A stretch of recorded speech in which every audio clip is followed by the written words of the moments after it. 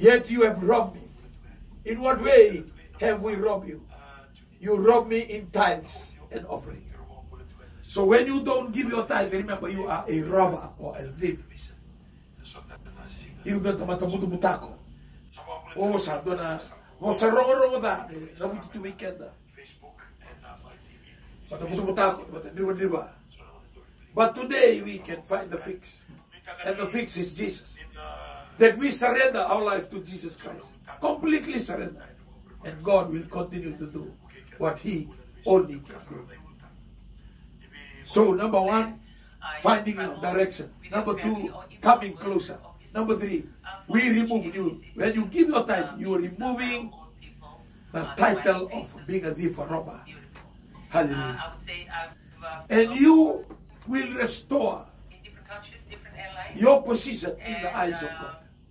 Why? Because you believe the direction is so deep.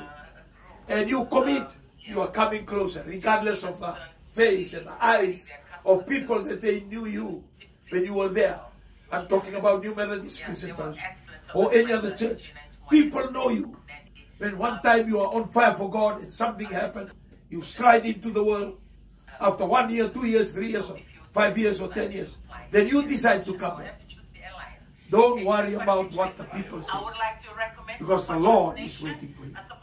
The Lord is waiting for somebody this afternoon. That you're going through a rough time of your life. You don't know where to start. You don't know what is the solution of the things that you're going through right now. I know the solution. Surrender your life to Jesus Christ. The Bible says when someone is in Christ, he's a new being, he's a new person. The old things have gone and the new things have come. My friend, I see the process is very simple. You just have to take your part. You just have to take your position. God will prepare everything for you.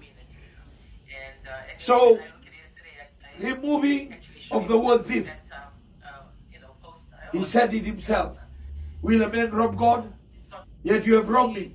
In what way have we robbed you? You rob me in tithes and offerings. Hallelujah. What belongs to God must go back to God.